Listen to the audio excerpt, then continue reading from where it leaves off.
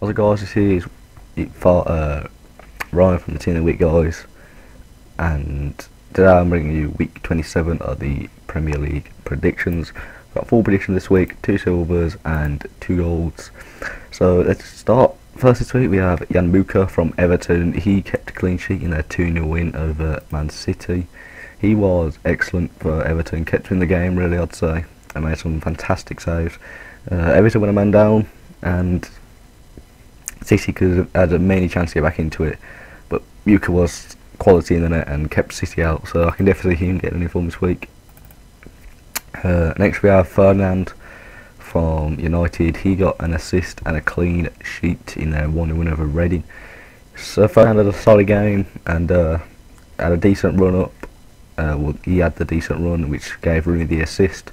It's looking dodgy now though for Reading and QPR, to be honest, both slipping away and both looking like it could be in for them. Next we have Hazard for Chelsea. He got a goal, assist and man of the match, and generally had a fantastic performance for them in their 2-0 win over West Ham. He was just superb, played just fantastic for Chelsea, and his goal was pretty good as well. So I don't think he has a better chance of getting a team week, as there is quite a few that got the same as him and better, but I thought it put it in as, we all love their BPL bias. And finally this week we have Big Andy Weimann from Villa. He got us a goal, an assist and man of the match, and just generally played superb for Villa in their 3-2 win over QPR.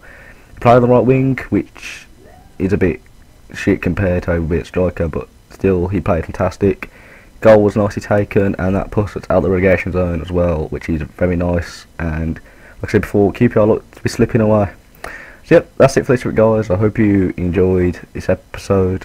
Me and Luke are going to try and get regular uploads, and hopefully Ross can fix his Vegas, and it'll be good again. So yep, thanks for watching, and cheerio.